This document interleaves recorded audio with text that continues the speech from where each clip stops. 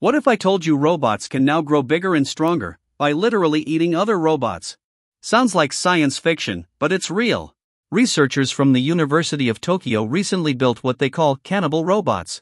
Instead of charging with electricity, these robots consume smaller robots to upgrade themselves. Here's how it works. Each robot is designed like a modular block with magnetic connectors. When a bigger one finds a smaller one, it pulls it in, snaps it onto its body, and instantly becomes larger and more powerful. It's like watching Lego blocks build themselves, or like a robot Pokemon evolving in real time. This idea comes straight from nature. Just like animals eat to survive and grow, these machines mimic biology.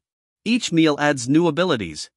For example, one robot can gain extra arms, wheels, or sensors depending on which smaller robot it consumes.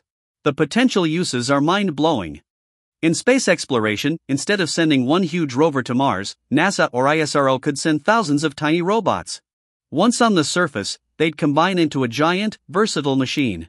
Now, you might be thinking this sounds a bit scary. Robots eating robots? But don't worry. These machines don't eat humans or cars.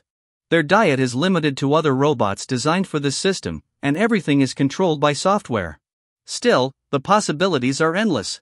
So, here's the big question for you. Would you trust a robot that grows stronger by devouring others?